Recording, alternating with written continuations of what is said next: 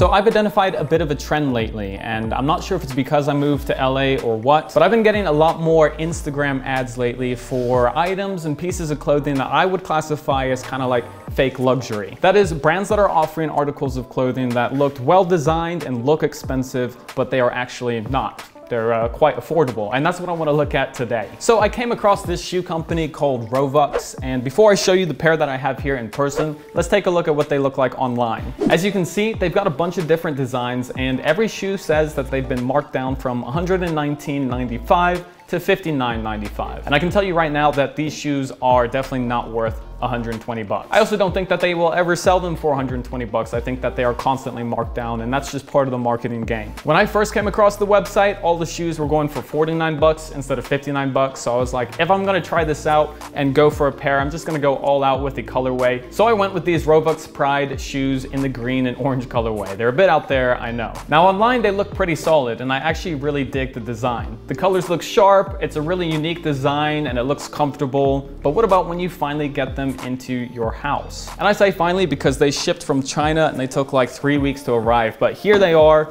in their full glory, and there's free shipping as well, so that's nice. But anyways, two things stood out immediately when I first unpackaged these guys. First, the colors are not as sharp and contrasted as they are in the pictures. And also some of the white paint splotches look a little bit sloppy. And the sole of the shoe, when you look closely enough, is clearly made out of some kind of foam.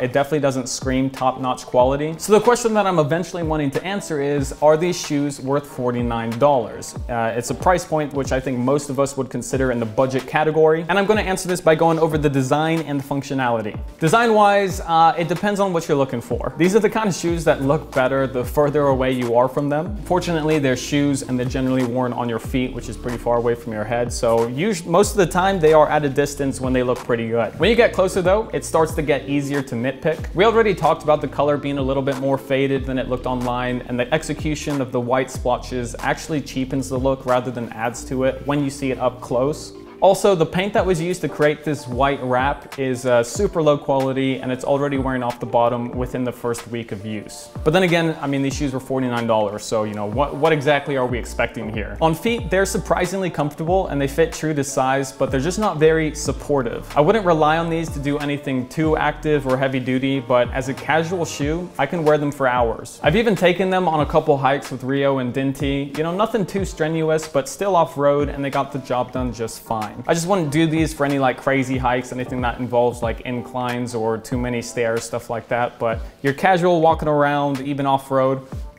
I was comfortable. Now I want to touch back on this foam material that we talked about earlier, because even though they don't look like the highest quality, they're actually really comfortable on my feet. I don't know yet how quickly the sole would wear out, but I've never quite experienced the bouncy, cushiony effect that I got with these pair of shoes. It's surprisingly nice to walk on, and it also feels super light. It almost feels like a suspension system for your feet, and it just absorbs the ground beneath you. Going back to the lack of support though, if you have any walking issues or you need a shoe that is structurally sound to help you out with your wonky feet, these will not be for you. So what are we saying here exactly? What's the conclusion about, are these worth it or not? And the truth is, now that I spent the $49 on this off-chance pair of shoes, I can definitely see myself wearing them. The way I see it, these are a great semi-fashionable pair of beater shoes. They're cheap enough where I don't have to worry about what happens to them, but they're unique and stylish enough to get away with a cool look. Again, from further back, the better. Now in this video, we've only talked about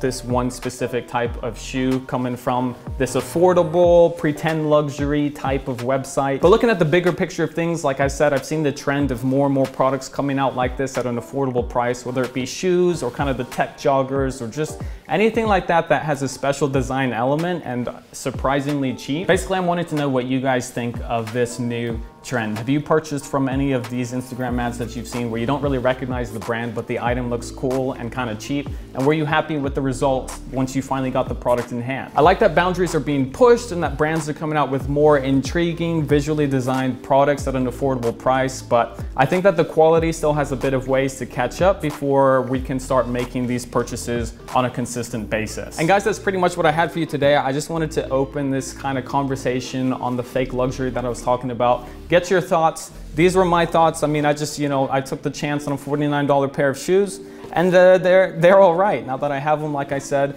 I'm gonna wear them just for fun. With that said, guys, thanks for watching. If you are interested in the website where I picked these up, I will have that linked down below. Hit that like button if you enjoyed. Subscribe if you're new. Check out the email list down below. We're giving away monthly BluMaan products every single month to people who sign up. Thank you guys for watching, and I'll see everybody next time.